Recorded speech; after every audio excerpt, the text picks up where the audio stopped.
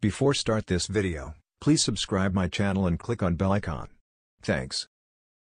July 17, 2023 at 9:56 a.m. Eastern Time, the Supercar Shootout at the Goodwood Festival of Speed brings some of the fastest cars in the world to the 116-mile course.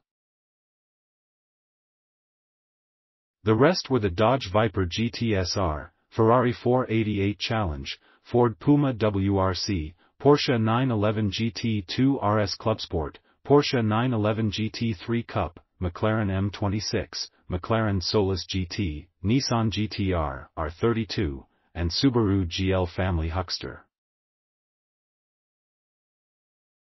Taking on the narrow hillclimb at Goodwood, with its tight corners and off-camber sections, is actually one of the scariest places to drive a car quickly.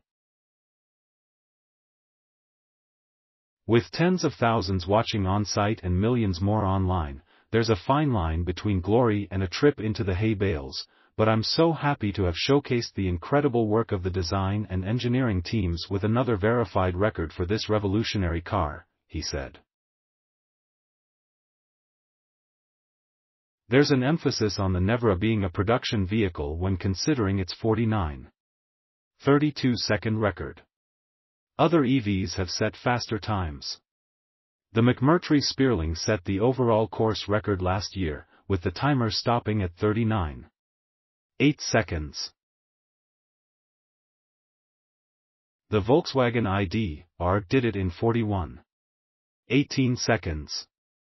The Neo EP9, which was limited to just 6 track-only units, clocked 44.32 seconds.